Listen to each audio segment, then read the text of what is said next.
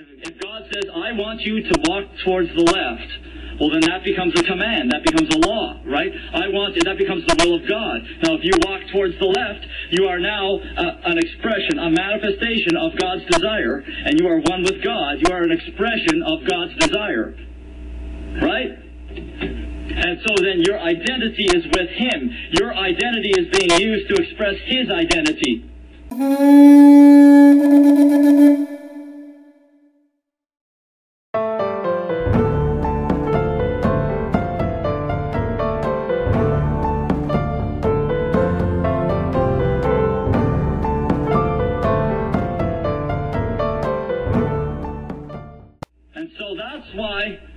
We'll go back to those fundamental things. Without the law, no law, no transgression.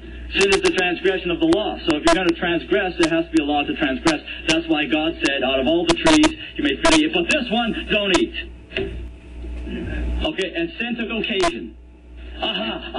There's the commandment. Now if I can get her to go against that, I'll separate her from God, and she will do what I have said, and they'll come under my dominion. Right? They'll be identified with me, the serpent. Well, it all works like that. And so Paul makes this statement, and he said, the strength of sin, it's strength, it's whole. The strength of sin is the law. Now, if you know that, if you know the strength of sin is the law, then do you want to be one of those people who develop a law or a standard in the judgment of your conscience and then try to impose it on somebody else? Okay, then what are you strengthening? Do you think you're strengthening Christ? What are you strengthening? Sin. You're strengthening sin. You're giving sin the occasion. You're helping motivate someone else to give a self-willed effort to live according to a conduct or standard of righteousness that comes from a source other than God.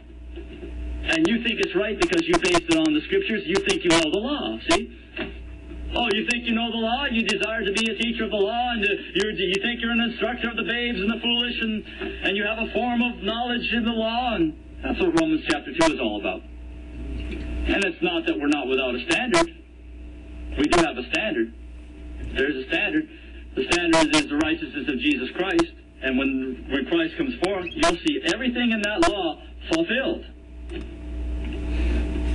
In the flesh, you won't sin, in other words.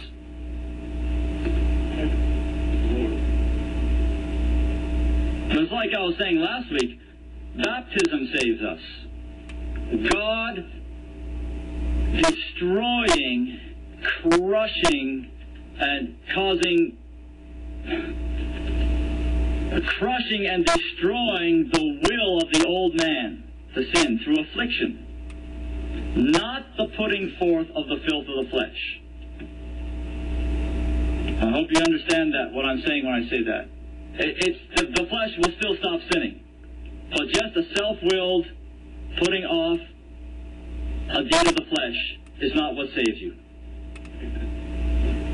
It's having suffered so much as a result of your sin that you are completely convinced that it is vain, it is unprofitable, and it is destroying me, and in my desperation, God, save me from the body of this death. That cry from your heart. And you'll know you're delivered when you don't sin anymore, and you don't want to sin anymore, and you don't even have the temptation to sin anymore. Then you'll know that you're free. Whom the Son sets free shall be free indeed. But you're going to have to endure the baptism. It's not an agreeable thing. It's not a pleasant thing. No chastening or affliction or anything like that is joyful. It's grievous, but afterward yields peaceful fruit of righteousness. All right. So in our religious conscience, thinking to try to uphold and impose a godly standard that we've developed in our own minds and our judgment of our own conscience, inadvertently we're actually strengthening sin. If you want to watch it, we don't do that. And I don't say that to excuse sin. I'm just saying we don't want to do that. And that's the unlawful use of the law. Okay. 1 Corinthians chapter 10, I'll start at verse 23. All things are lawful for me, but all things are not expedient. All things are lawful for me, but all things edify not. Let no man seek his own, but every man another's wealth. Whatsoever is sold in the shambles, that eat, asking no question for conscience sake.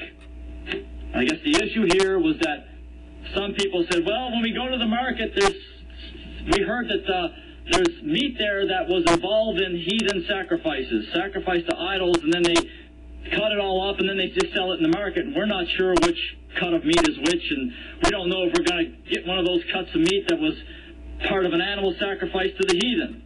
And Paul says, listen, whatever's sold in the market, just eat it, don't ask any questions, for the earth is the Lord's and the fullness thereof.